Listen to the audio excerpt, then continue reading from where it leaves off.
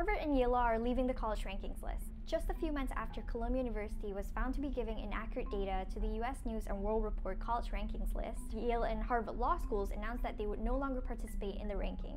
And no, this does not affect undergrad or any other schools, just the law schools. They say they're opting out because the rankings discourage the schools from recruiting diverse working-class students. The rankings factor in total student debt, meaning that schools with more graduates who owe money for their education rank lower.